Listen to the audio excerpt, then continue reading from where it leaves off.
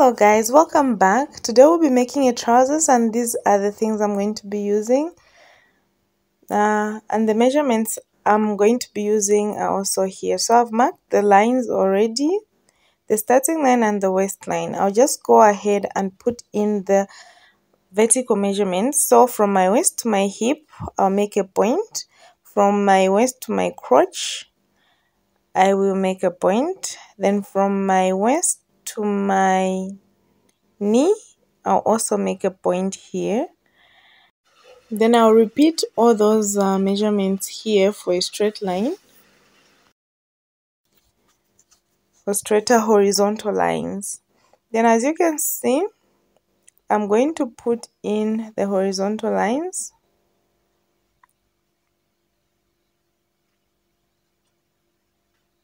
My ruler is a little bit shorter, guys, so for the bottom part, since it won't be able to reach the bottom part, which is the ankle, I'm going to just subtract the full length of the ankle, which is 38 minus 22 for the knee, and that will give me 16 inches, and that will make the distance from the knee to the ankle.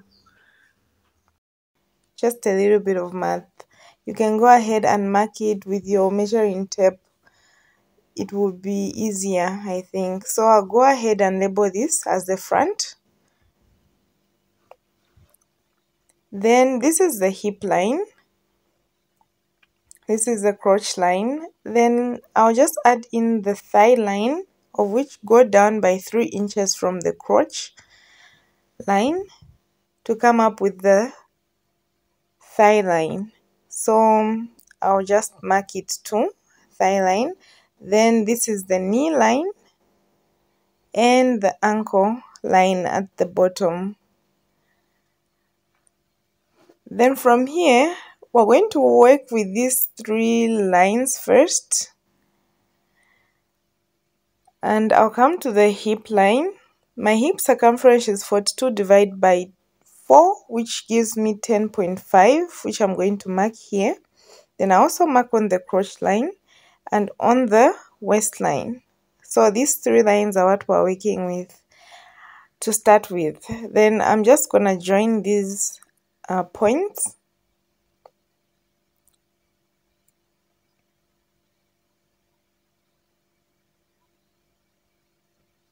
Then I'll come down to my crotch line. I'll get the hip line divided by 4. Then I'll come up with the crotch extension. Okay, so 10.5 divided by 4 is 2.6, of which I'm going to mark here 2.6, which will be the extension of the crotch. Then I'll come out by 2 inches so that my curve does not go too deep, and I'll just curve this line like this.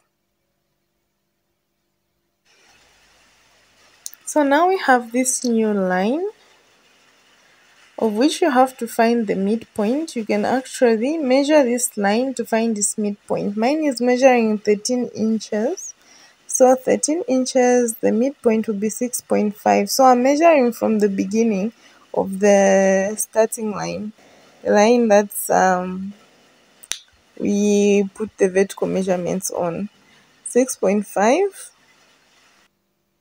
from the starting line, 6.5, 6.5. So I'll go ahead and come up with the crease line, which will help us shape our trousers well.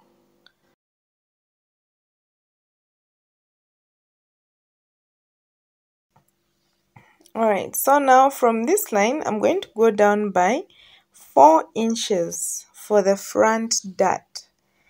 Then it's going to be 1 inch wide, so 0.5, 0.5. Then we're going to connect those lines for our dart.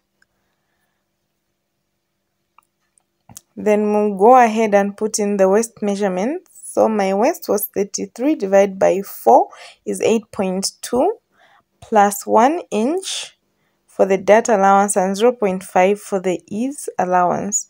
Then from here we can go ahead and curve this line to the hip line.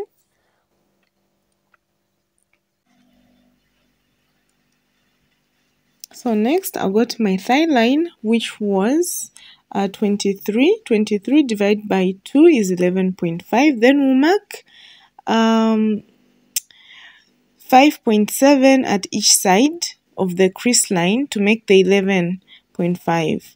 Same with the knee. My knee, which was 16 inches, divided by 2, which was 8. So I've marked 4 at each side of the crease.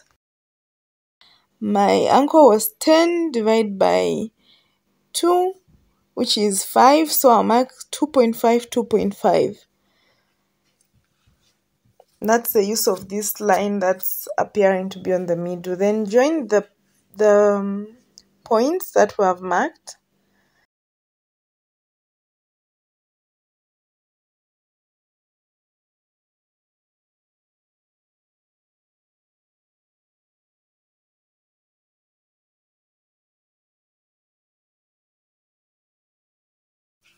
So guys, continue to join the lines like I am doing. For the crotch line, you can see I'm trying to put a little bit of a curve. So I'll go ahead and trace this piece to use for the back later. Let's go back to the front. I've added 0.5 sewing allowance all around, except at the bottom I've added 2 for hemming. So for the zipper fly, I've just gone at the tip of the original crotch extension and just extended the line upwards, and it is ending at the hip line where I'm going to make a little bit of a curve at the hip line,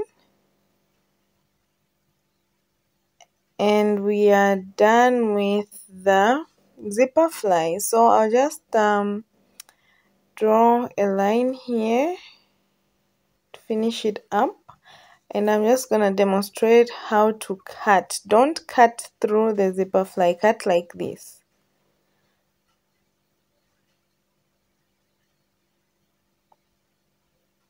Okay, just removing the excess, so I don't want to be irritated by paper.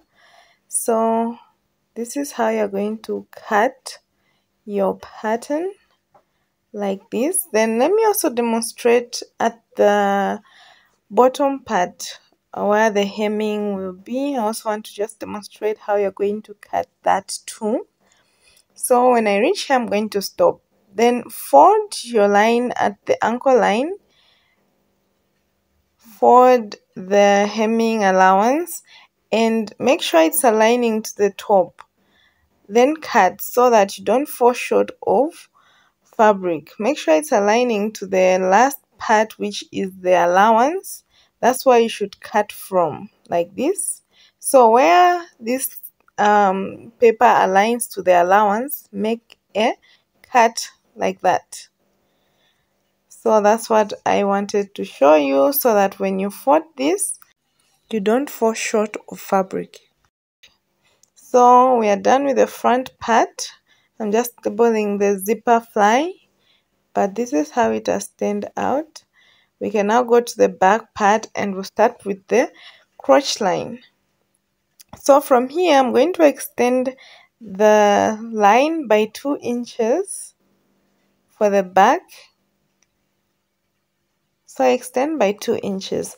Then after that, go down by 0.5 inch. Then keep that in mind. We'll come back to that. So now we can go to the top part. So you can see this distance from here to here. Get the midpoint of this line. So mine is 4, meaning it's 2 is the midpoint, and I've just marked it there. Then from here, let's go back to the crotch line. From here, you remember the crochet extension that we added on the front part, this piece. This should be extended there. You see, this line from here to here, it should be extended upwards. So you can go ahead and measure it if you've forgotten. Mine is 2.6. I've not forgotten, just for demonstration's sake. So 2.6, I'm going to add it here. Let it be in a straight line. Then you can go ahead and join these points until the 0.5 we went down by. Then extend here by 2.5 inches to avoid going too deep. 2.5 inches. Then from the 0.5 which I had gone down by, I'm going to make a curve which will end at the hip line. Okay, I told you to keep that 0.5 in mind, so it's ending at the hip line. Then I'll go ahead and join this to the curve like this. So I'll draw a line up to here. Then I will then extend the curve like that. Okay, then back to the waistline. So the distance for your waistline is supposed to be used. If you've forgotten, you can go ahead and measure it, but let me go ahead and extend the waistline first.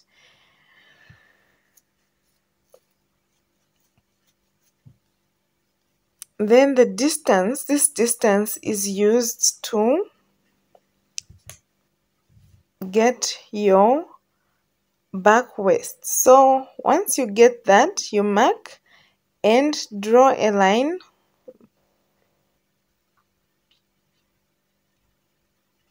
Draw a slanted line with the measurement of your waist from the back. Then, as you can see, this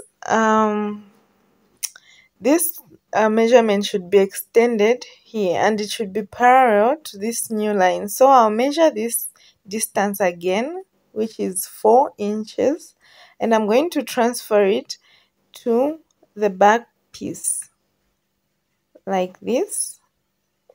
Then again measure here, be in the parallel line, be with this line. The slanted line is what you should use to get this.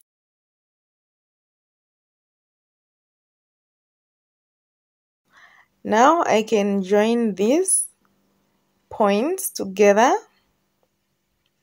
and as you can see, it's in a parallel line because I was starting from there when getting these measurements.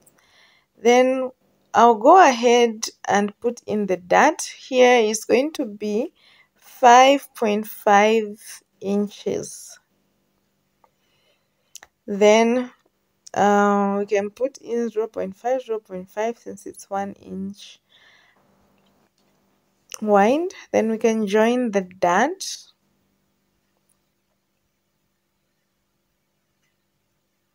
So you can see the dart is aligning with the shape of the back part. As you can see, it's not straight. So from this point now, we're going to now add in 1 inch from the thigh line, knee line, and ankle line, both sides of the trousers. Then go ahead and join. This 1 inch we're going out by is going to help the trousers seam to sit in the right place. Remember, your back part is a little bit bigger and needs a little bit more space. Then we can curve that in.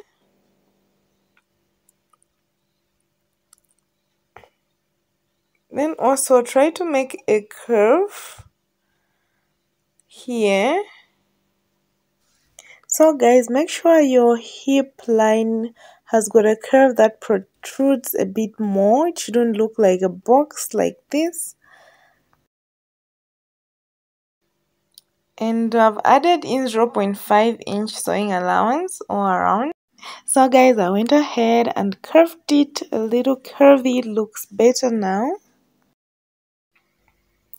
Thank you so much for watching, guys. Don't forget to subscribe. See you.